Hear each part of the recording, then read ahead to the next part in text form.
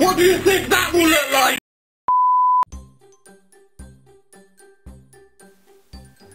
Whoever this secret admirer is, they must really want me to play meh EA published PS1 games from 1999. Today's present? Sled Storm. Let's check it out.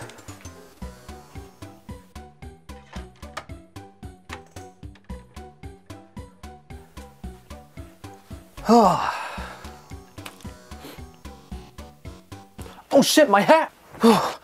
Okay, now we're ready. Man, I don't really know how to feel about this game. Does that mean it's getting a 5 out of 10? Yeah, let's just get that out of the way. Now, I have featured this game on the channel before. If you may recall, Sled Storm was one of 10 games I played in my Once a Year Games video back in 2021, episode 38.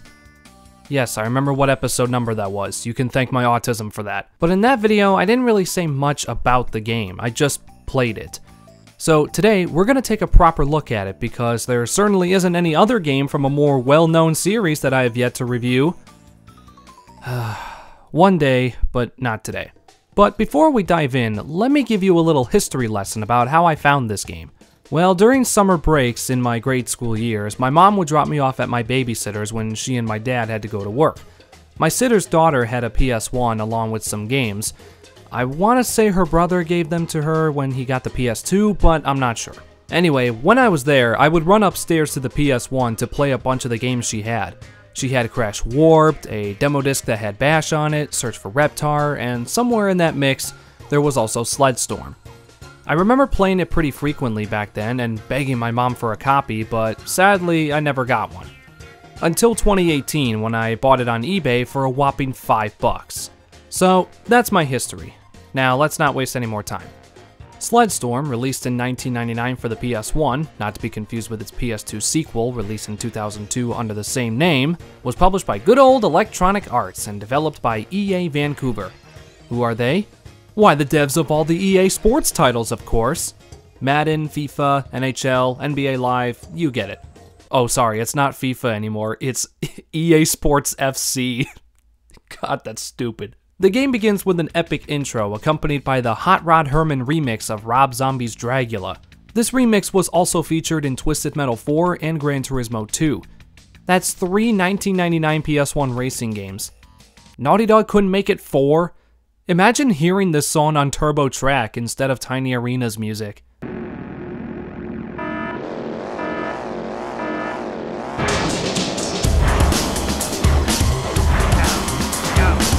This game includes a variety of tweaks and adjustments in the options menu, including turning the rubber banding off. Sled Storm 1, Mario Kart 0. You can also remap the buttons if you wanted to. This is a neat thing to have, but I stuck with the default controls.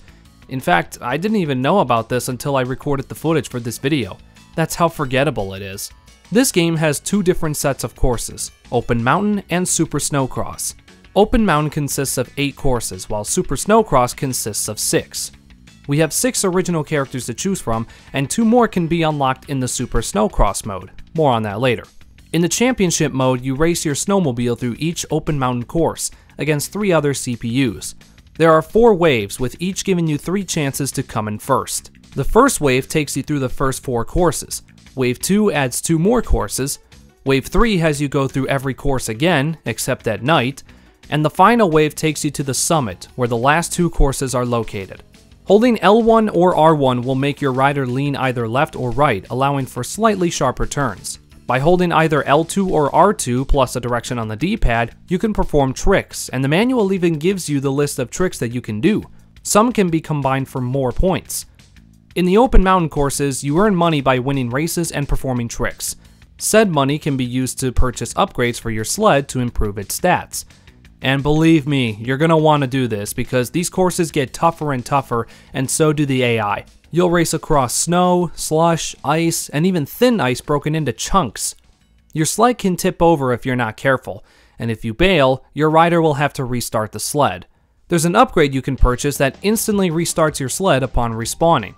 If you find yourself struggling on some of these courses, I would recommend making that buy. I know I did. You can earn bonus points by busting debris, like signs, igloos, blocks of ice, and bunnies. Yes, you can run over bunnies for a massive bonus to your score. Feel free to share this video to PETA, so they can be traumatized. Now, I've never ridden a snowmobile before, so I can't say whether or not these controls are accurate. However, I have seen a few races in the Winter X Games a long time ago, and it seems pretty close. Then again, these are professional snowmobilers, and I'm a professional nothing doer, so what do I know? What day is Thursday? But as good as these controls are, they will not save you from the last course. Lost f***ing Peak. Alright, I'm exaggerating a little. The track itself is not actually that difficult, I just suck ass. However, there is one turn that grinds my gears. The final hairpin. No matter how I approach this hairpin, I always fall off. Slowly, quickly, from the inside, from the outside, it doesn't matter. I ended up losing the race on my last chance, and I had to start over. Thankfully, the last checkpoint was a course ago, so I went back and eventually did it. When you complete the circuit, you unlock the super sled for the character you chose. This sled has all of its stats maxed out. In the Snowcross event, your goal isn't necessarily to win, but instead rack up as many trick points as you can across 6 courses. When you finish the event, if you achieve a high enough score threshold, you'll unlock one of the 2 extra characters. Or you can pull a Tom Brady and cheat. Yes, this game has passwords that unlock everything in the game, meaning that all of this was for nothing. But that's okay. It gives players the option. Do I want to trek through the game and see what it has to offer? Or should I enter in some codes to unlock some more stuff for me and my friends? There's even a password that allows you to race on the track you see in the title screen, so that's pretty neat. You can unlock the other characters, everybody's super sleds, mirror mode, reverse mode, that sort of stuff. And this game has multiplayer where you and up to 3 friends can race each other. 2-player split screen can be set to either vertical or horizontal. Now, I know vertical is the standard nowadays for 2-player, but that's mainly due to the 16:9 aspect ratio giving you a bigger field of view. But in a game like Sled Storm, you can't see shit. But I'll give the devs props for including it as an option. Honestly, horizontal isn't any better. They put the minimap dead center on the screen and it's so distracting. Just remove the speedometer because, let's be real, nobody gives a shit about how fast they're going, and move player 2's score to the bottom right. Then put the map over on the right. Simple fix. So yeah, it's kind of a double-edged sword here. This game also has a soundtrack filled with licensed music, but there are some original mixes composed by Jeff Dyke sprinkled in. Other than the Dragula remix, this soundtrack is pretty forgettable. In fact, each race gives you the option to choose the song you want to play first. I always choose Dragula. It's such a shame. Sled Storm is a once-a-year game, but even then, I don't come back to this game that often.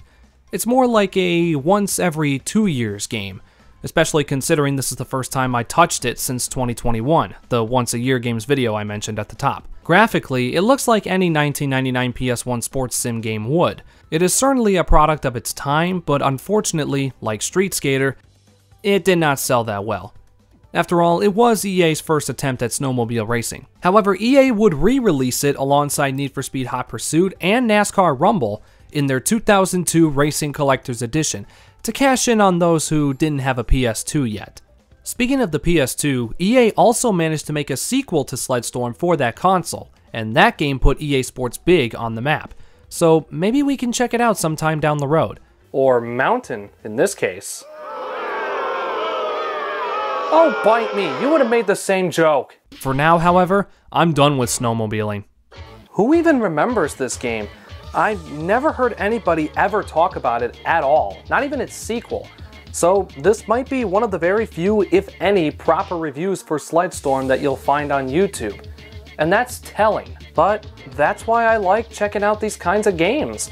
I like shedding some light on some of the more niche subjects, and this game is no exception. If you're somebody out there who's into snowmobiling or wants to get into it, then this game is for you. Otherwise, you're not missing much. You know, I just realized something. I managed to get through an entire episode of JuniorNitro without— I'm back. Fuck!